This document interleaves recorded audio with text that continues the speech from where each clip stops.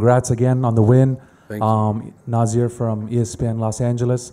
I just had to ask you, out of all your opponents that you fought, most of them you've knocked out, barely any of them you ever gone to the distance. What is different about Andy Ruiz that, you got your first loss from him, but then you bounced back, but still he took you to the distance? What's the difference? Because when it comes to your boxing, it looks like, you can outbeat him easily. But what's the difference with him compared to your other opponents when it comes to his challenges? I think belief is important. I think he believes in himself, which is very important. He's very humble outside of the ring.